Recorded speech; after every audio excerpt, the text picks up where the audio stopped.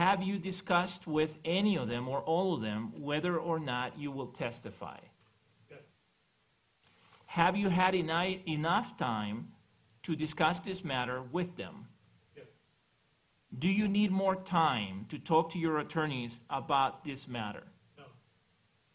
Have you made a decision as to whether or not you will testify? Yes. And what is your decision? I choose not to testify. Is that a voluntary decision? Yes.